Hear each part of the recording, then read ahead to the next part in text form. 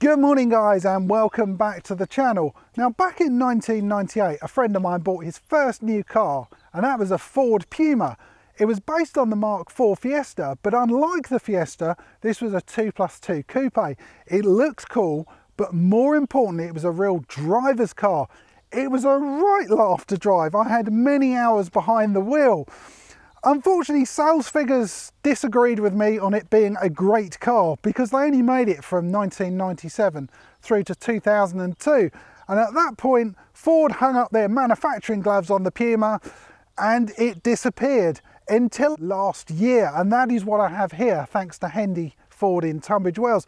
Now I want to say a big thank you to the guys there. And just to note, the doors might be shut, but they are open for click and collect services. Video presentations, telephone calls. So if you want to buy a Ford Puma like this one, give the guys a ring. It has certainly grown up a lot since the Mark I, but I'm really looking forward to this. I've got some very fond memories of the Mark I. This looks very, very different, but I'm hoping I'm going to have some fond memories by the end of this video. The Puma is based on the latest generation of Ford Fiesta, and that is a good thing. That car has won a number of awards. Well, this is just won 2020 Car of the Year, so I'm expecting this to be a great car. But let's talk around the styling. The biggest nod back to the Mark I Puma has to be the headlights. These are LEDs, and as you can see, they are set higher up and pushed back along the wing. If you look at it from certain angles, it looks a bit like a Porsche Macan. We've got a satin grille with a gloss surround, and being the ST line, it's slightly more aggressive than the titanium. I love the look of this. We've got splitters and all kinds of angles and details going on here. Admittedly, some of these vents are fake, but I'm going to forgive it. I love the look of this car from the front. Now, unless you've got your eyes closed, you may have noticed this isn't a coupe like the Mark I Puma. This sits 54mm higher, 71mm wider than the Fiesta it's based on. We've got a wide body kit, beefed out wheel arches. The optional 19-inch wheels really finish off this car. Blacked out privacy glass. I personally think this is one of the best looking compact SUVs out there. I'll let you take in the side profile before we have a look around the back. This being a more sporty model in the lineup, we get a large spoiler. The Puma badge sits proudly in the middle here. We've got parking sensors on the lower bumper. Now you can upgrade with numerous packs if you want reversing cameras. We've got a real exhaust down there. I think this thing looks pretty smart. These lights also look really cool when they're on. So let's have a look in the boot, because there's something very, very clever going on in here. Drum roll please. There we go. Look at that, the boot. Now you may think, Damien's gone mad. What is special about this boot? Well, nothing here. It's what's underneath this floor. A lot of cars don't come with spare wheels anyway and just end up with a waste of space. Now, Ford have been creative with this and created something called the Ford Mega Box. Not a great name, but a great use of space. So look at this. Under here, I've got all of my camera equipment. So I've got a rucksack, another bag, and yet another bag. Whereas on a normal car, I would have taken up at least half the back. So what a great invention.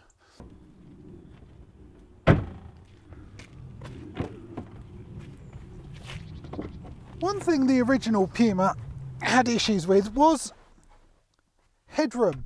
So is this Mark II any better? Luckily it is. Mark I was a coupe, this is not, and that is one thing I am very, very thankful for. I'm 6 foot for a bit of context, so my driver's seat is where I was driving earlier. Got a couple of inches above my head, a good inch or so on the back of these seats. The actual seats themselves, they're very, very soft, they're very squidgy, lovely. I would very much enjoy being a passenger in here. Detail wise as well, we've got some red stitching on the back of the seats. Got some cargo net things on the back of each seat as well. We've got a cubby hole here. Doesn't seem to be any USB charging ports, which is a bit of a shame. I'd expect that maybe that's on a different model, I'm not sure. Plenty of room for a couple of adults. 3 maybe at a push, certainly 3 children would be very happy. Isofix on either side, so that's perfect. Controls for the electric windows, couple of door bins, so it's a nice place to be in the back here. The other thing this car's got is child locks. Now child locks are great to stop kids getting out of the car. What they also do is lock YouTubers in the back of the car as well. I'm stuck in here now. Yeah, I've got to do some gymnastics to get out of this car. Hopefully if you're watching this video, you know I eventually made it, or I'm still stuck in the field I'm filming in. Oh dear. Yeah, I need to get out of this because I want to take this thing on for a drive because it's about the driving experience as well.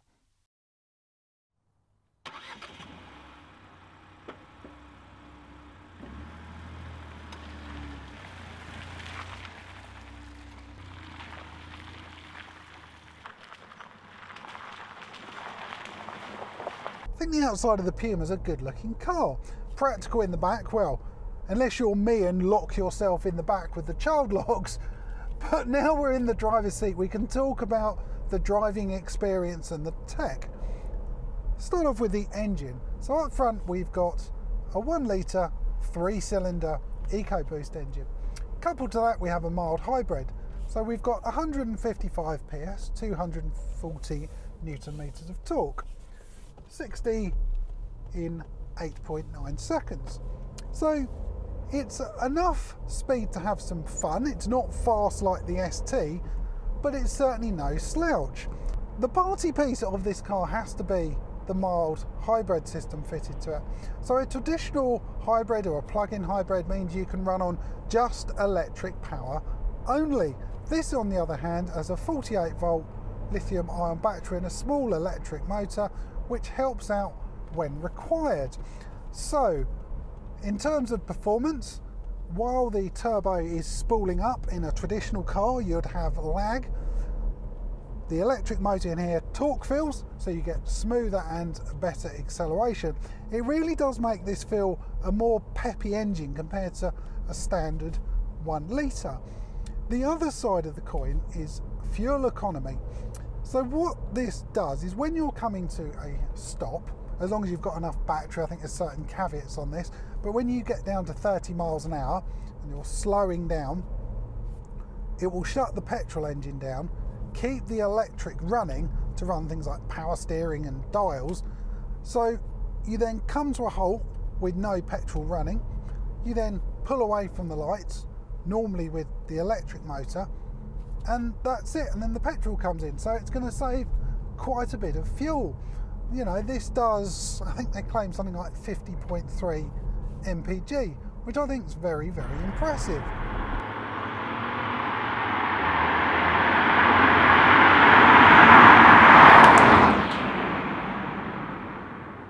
So we know the Puma has got a good sized boot, 456 litres, and with the design of that mega box, it really does make it a very flexible storage area. The trouble is 456 litres, that's very difficult to imagine that sort of amount of storage. 456 bottles of water can slosh around in the bag. Yeah, you see what I mean? Not very useful at all in the real world. So what I've done, I've ordered a week shopping on Click and Collect. I'm going to head over there to the supermarket, pick up the shopping, load up the back, and that will give you a far better idea of how much shopping can you fit in the back of the Puma.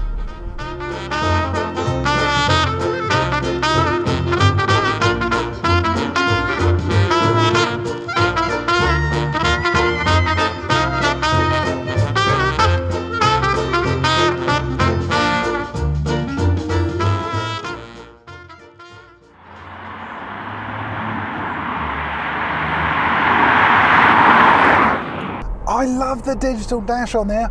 It was inspired from the Ford GT and it comes as standard in all models other than the base titanium. You can customize what you see on it, and depending on the driving mode will depend on also what you can see.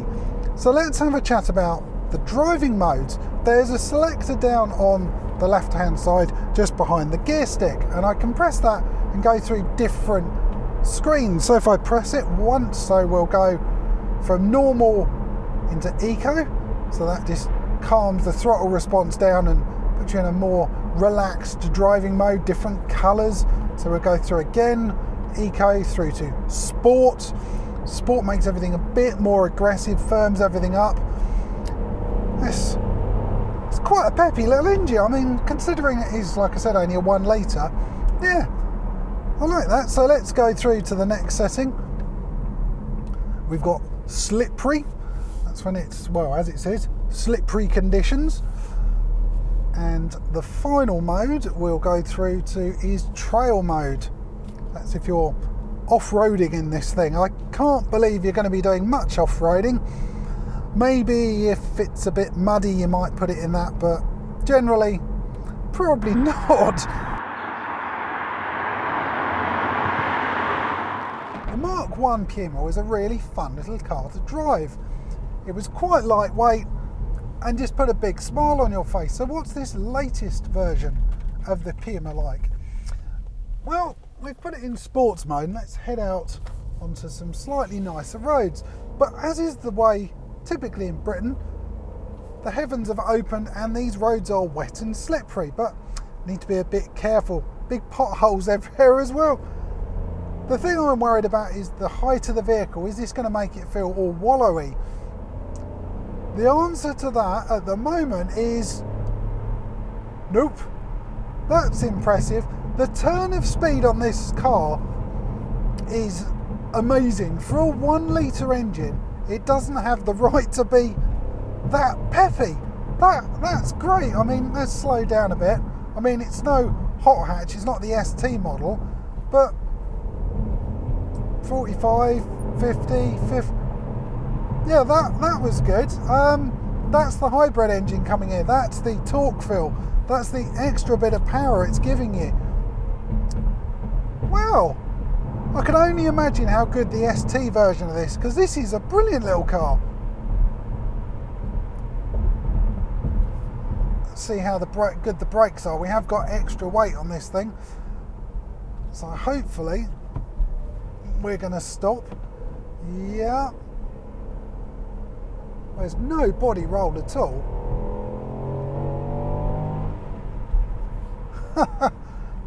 I'm not sure if that's real exhaust. I don't think it is. It probably is piped into the cabin, but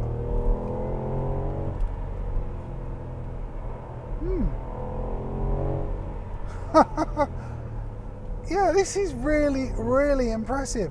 Oh, now we need to slow down and come into a 40. Let's get our thoughts together. I want to do that again. But this is a fun car. This car has a wealth of technology. It's very, very impressive. So it's technology, not for technology's sake, but it's there to make your driving experience more relaxing and safer. Traffic sign recognition automatically displays the speed limit of the road on the digital dials in front of you. Active cruise control, a more advanced version of cruise control, combines a radar with the functionality of cruise control and will automatically speed you up or slow you down depending on the traffic in front of you. So for example, if you put it at 60 miles an hour and the traffic ahead of you dropped down to say 50, it would automatically slow you down, and when it sped up it would speed you up. Makes for a very relaxing drive on motorways. Automatic headlights, automatic windscreen wipers, pre-collision detection, automatic braking, lane assist. Yeah, there's a lot of things on this car when you're driving along. And when it comes to parking as well, we've got cameras that can be fitted to both front and back. This has just got sensors, but they are very useful. Cross traffic alert, so that's if you're reversing out onto a road and it detects something behind you, it will apply the brakes and warn you. But generally it's a very well equipped car. That's not all of the features. Head on to Ford's website if you want to see absolutely every single feature this car has. But overall, yeah, very impressive. This uses Ford Sync 3 for the infotainment system, completely touchscreen, very easy to use and pretty responsive. So we've got a number of shortcut buttons down the bottom. This also has got Apple CarPlay, so that's the option I will be using, and it's got a wireless charging pad just underneath the climate control.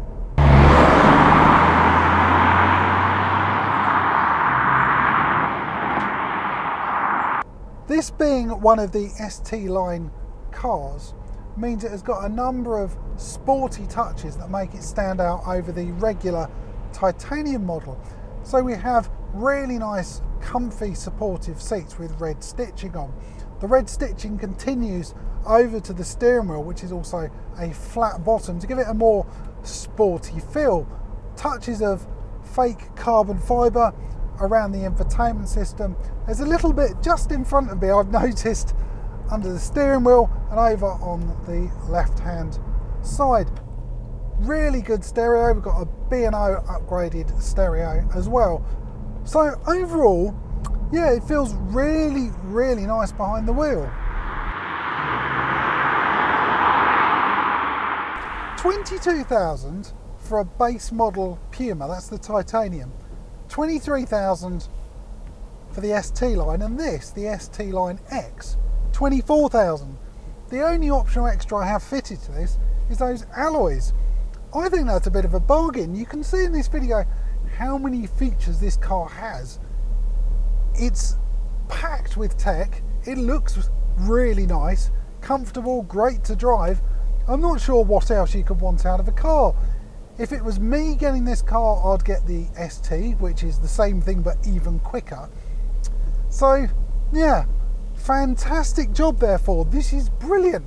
I was worried because I loved the original Puma. I had so many fond memories that I thought going from a coupe to a mini SUV, it might be a bit of a disaster, but it's not. I've been proven completely wrong this weekend.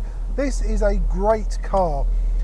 Anyway guys, I've got to say a massive thank you to Hendy Ford in Tunbridge Wells for lending me the car for the weekend. Do remember the dealership might be closed, but they are open for click and collect, telephone calls, etc. and watching this video. So give the guys a ring there if you do need any help. Thanks for watching the video, and I'll see you on the next one.